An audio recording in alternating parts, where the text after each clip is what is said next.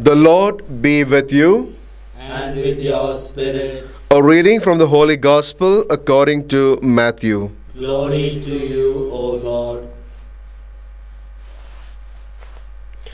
Chapter 7, verses 21 and 24 to 27.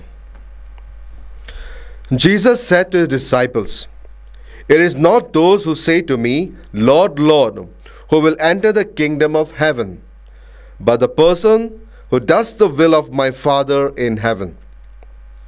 Therefore, anyone who listens to these words of mine and acts on them will be like a sensible man who built his house on rock. Rain came down, floods rose, gales blew and hurled themselves against that house, and it did not fall. It was founded on rock. But everyone who listens to these words of mine and does not act on them will be like a stupid man who built his house on sand. Rain came down, flood rose, gales blew and struck that house, and it fell, and what a fall it had." The Gospel of the Lord. Praise to you, Lord Jesus Christ.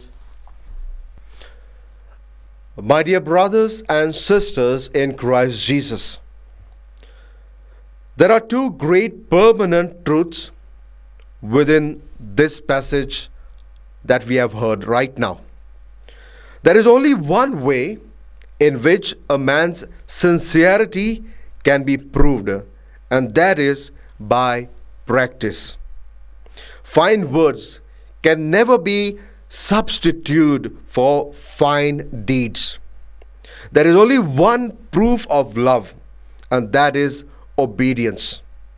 Jesus has shown us this obedience by being obedient till death. God's love for us was manifested by Jesus through his ultimate obedience unto cross. Faith, dear friends, without practice is a contradiction, and love without obedience is an impossibility. During this first week of Advent, we ask the Lord to bless us so that by his grace we may strive to be his genuine disciples.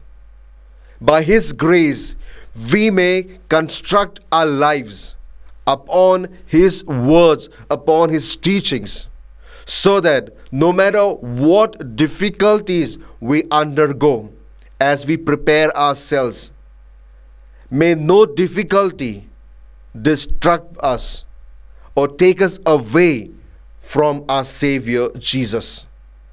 And to remain firm on the teachings of Jesus, we need first and foremost to surrender ourselves. So dear friends, as we are in the first week of Advent, let us totally and completely give ourselves into the hands of our Savior Jesus. Let us build our lives upon his teachings and be thus genuine disciples of Jesus in and through obedience. May God bless us. Amen.